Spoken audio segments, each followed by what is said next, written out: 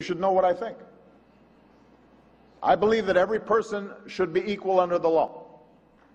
Every child deserves the dignity that comes with education and health care and food on the table and a roof over their heads.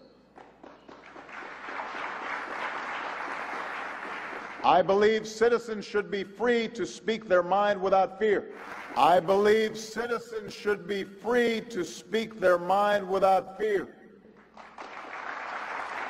to organize and to criticize their government and to protest peacefully, to organize and to criticize their government and to protest peacefully,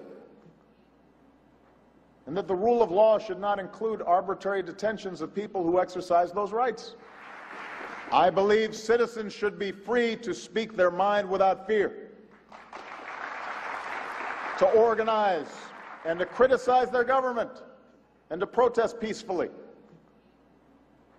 and that the rule of law should not include arbitrary detentions of people who exercise those rights.